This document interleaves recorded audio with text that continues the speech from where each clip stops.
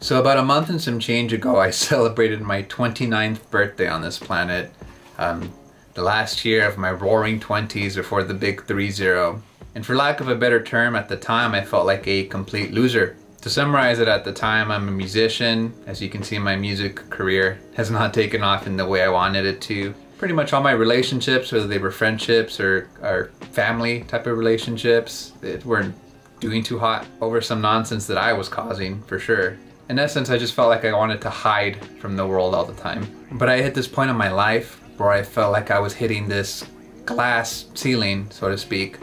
Everything that I would try, I would do really well for a little bit, and then I would just hit this barrier and it would all kind of come crashing downwards. And this was with anything, you know, whether it was my music that I was trying to do, whether it was any of the relationships I was trying to manage, whether it was even things like my own health, you know, mental, physical.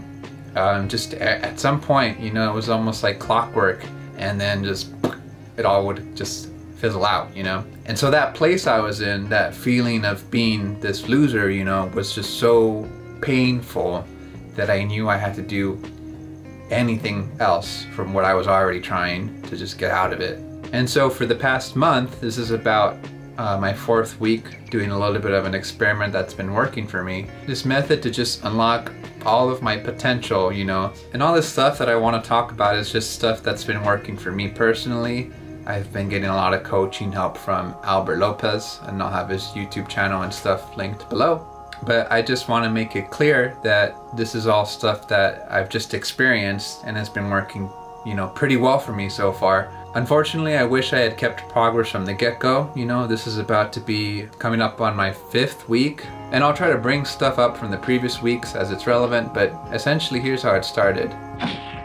So first things first, I had to admit to myself I was a loser. The reason I was a loser is because what I was saying about myself in my own head is exactly what I was in the real world. And so I had to start from that place of accepting that I was a loser, and I had to focus on becoming a winner. And so the place that I started from was the idea of building discipline, because to build discipline to me is to build confidence, and then to build confidence is to have love for yourself. And it's really interesting because all my life I've heard, well, just love yourself, you know, have self-love, have love for yourself, get yourself nice things, get yourself exactly what you need, make sure you're comfortable. But none of those things ever really brought me any sense of self-love. And if it did, it was kind of a quick blip, you know, and suddenly I'd be kind of back down here, you know, somewhere below zero in like a negative number state, let's say. And so because I was afraid of other people perceiving me as a loser, I was afraid of people finding out that I was a loser, I was a loser. So now the solution was to focus on becoming a winner.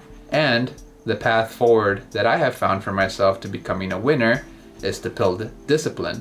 Here's what I did on the very first week to get me out of that mindset. So first things first, I wanted to make sure that I always kept my frequency high. And what does it mean to have a high frequency? It means to have your thoughts in a very high, attuned with the universe place. And if you have good thoughts, you'll have good feelings, and thus you'll have good actions. And so this process that was explained to me, the idea of building discipline in order to build confidence in myself and thus build love for myself, was very much rooted in the idea of just keeping this frequency, your attunement to the universe, high. So first off, the very first week, just to see if I was down for this shit, you know, my coach basically told me every time I would eat a meal, you take a spoonful of your meal and you just toss that shit. Sorry, I think you can't cuss on YouTube. I remember I had this really brutal moment the first day because I made myself a really excellent sandwich. And before digging in, I sliced off a little corner of my sandwich. And my perfect like Scooby-Doo cartoon club sandwich, and just dunked it in the trash. And I think every like Hispanic lesson of not wasting food in the back of my brain was just firing on all cylinders. But for a whole week, I ended up doing that. Anytime I would eat, just separate a little spoonful of the food and throw it away. And through doing that, I kind of taught myself just to have, you know, enough discipline that I was telling myself that I didn't have to eat everything on my plate, which was huge for me because not only do I love food, but I was taught, you know, to not waste it, you know, as you were growing up, to finish everything on your plate. And thankfully the food tossing experiment was a success. And in essence, I kind of showed myself that I was down to give this discipline thing a shot. So now here's where the real fun begins. This is week 2, but technically more so, this is like the real week 1 of trying this stuff out. The very first week, I took a picture of myself without a shirt. Now I ain't gonna be shy. I'm gonna show the picture right here, I swear. You'll see it, and it's full goblin belly glory. And this picture, in essence, is gonna be like my check-in days at the start of every month. So actually, after I'm done filming this video, believe it or not, will be my second check-in for these pictures. Because again, this is an experiment for discipline. What's gonna end up transforming with my body is actually more so of a bonus. So I'd have the same thing every day, a slice of toast with some PB on it, and then for lunch and dinner, it'd be the same thing. Primarily proteins, less so of carbohydrates, and then about an equal amount of green cruciferous, that's like the Bible, never mind. Crustaceous, green vegetables. And keep in mind, the portion was way less than I was accustomed to. So it would be essentially like about this much of chicken, about a spoonful or 2 of rice. And the vegetables were the fun part. I do like me some good old broccoli, some good old spinach, some Brussels sprouts. That was going to be my meal every day. You know, no sugar, no alcohol, no processed foods, I suppose. No illegal fireworks. And that other aspect of it, the aspect of keeping my frequency high, was going to be dedicated to 2 things. The first thing I was going to do was just going to be a set of push-ups that I was going to do until I felt winded. And I was going to do them 3 times a day. The start of the morning, when I got home, and then before bedtime. I don't know why I wiggled my fingers in that order. And in addition to that, I was also going to do it when I was feeling a little bit just kind of like, shall we say, low frequency, a little bit kind of complaining, a little bit whiny, a little just not feeling too hot. Push-up time, pretty much. And most of the time I couldn't, you know, get down to the floor and do them. Even off the side of the car essentially was okay. But I had my 2 things that week. Diet was supposed to keep my discipline in check, make sure I was sticking to the diet, and the exercises were there to make sure that I was keeping my frequency in check, keeping that frequency elevated, keeping it high. Because again, none of this diet and exercise stuff was for my body. That would be more so a bonus. It was more so for building that discipline. Through building that discipline, I was going to build confidence in myself, and then through that confidence, I was going to build love in myself.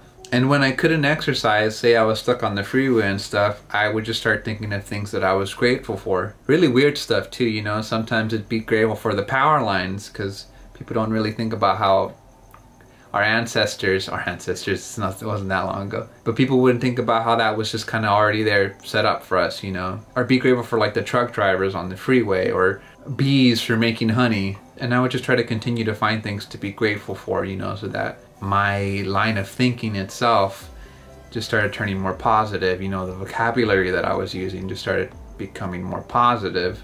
The way I was appreciating things started becoming more and more present to me. And through following that diet, I began to realize just how much I relied on food and just entertainment, distractions as a vice. Especially distractions, which I had never realized was such a prominent thing for me. I realized how much I was just distracted on the road. I realized that there was never a time, I think in my 20s, where I wasn't watching like a YouTube video or something while I was eating dinner. And so I began to focus on just eliminating as much of that stuff as I could, while also sticking to the diet and the exercise to keep my discipline in check, you know, and my frequency high. In the first week, my creativity was at an all-time high. I felt like I had a lot of energy and things were going generally very well. Week 2, I noticed people started to just approach me different, you know. People seemed friendlier. Things seemed easier to do, you know, the harder stuff got way easier to do. But of course, nothing had changed except my own perspective on things. But week 3 went pretty crazy, because that was the first time I remember my pants started fitting differently. And every week I was actually adding new exercises to the routine. So I started off with only push-ups, then I added some dips. Then after that, I was also doing leg lifts, and then after that, squats. So bear in mind, this was every time I would wake up, every time I would come back home, and then every time I would go to bed. And this isn't just like the morning coming home and then bedtime ones either. Like every time I felt like my frequency was feeling a little bit low, I would either do the sets of these 4 exercises when my frequency was feeling low, or I would just try to do my best to shift into a gratitude mindset. Or even like sometimes I would just find myself doing something physical. Sometimes I'd go on just like quick walks, but just something to make sure that I kind of snapped back into the moment and kept my frequency high. And I actually started settling on some numbers. You know, they started kind of small. Some of them were at 5, some of them were at 10. Where I'm at the moment of recording this is I do 20 push-ups, 20 dips, 20 squats, and 20 leg lifts. But I was seeing the world itself react to me differently because of how much I was changing. And this is all within the first couple of weeks. Like just through following this, I'm even having to leave out a bunch of stuff that because so much occurred that it's just hard to remember everything even. But no matter what, the focus in the end was just building a disciplined mind. I was making more money with this new mindset. My relationships are just improving. The way I interacted with the world, I felt the universe just in return shower me with a bunch of good energy, you know? And in myself, I was starting to feel a little bit like, oh, maybe I actually like this person. Maybe this person is a badass. And I could feel love for myself truly starting to form. And most of all, confidence in myself starting to form. And maybe perhaps most importantly of all, because this is something I realized that I've never had. I've had zero of it during the 30 years I've been on this planet, is I started to build some discipline for myself. And I think I'll talk about what actually is going on this week, funnily enough. This is all just a summary as best as I could of the past couple of weeks. But in summary, I'm building discipline for myself, which is building confidence in myself, something I've never had either of those, which is building love for myself, which again, something I never truly had. And so the end goal of all this is to become the ideal version of myself that I would admire. And it's been a badass 4 weeks so far, you know, and I'm sure I'm leaving out a lot of ugly stuff, a lot of cool stuff, a lot of lessons that I've learned. But I feel like for once in my life, I'm really starting to rack up some wins for myself, and I'm really starting to feel like a confident winner. And it was all just through the dieting, the set of exercises, the gratitude, and a couple of other tools that I hope I will get to explain that I've been learning over the past few weeks. And this is all stuff that I've been personally experiencing, and I'm primarily making these videos not only just to kind of track my own progress, but because I feel like I believe in this stuff very much so, and it's been working very well for me. And of course, I'll be back next week with another video, because I think I know where to take it from here. I'm gonna goblin body pose again, but this time I know it'll go better than the first week pick, that's for sure. No one be mean to me.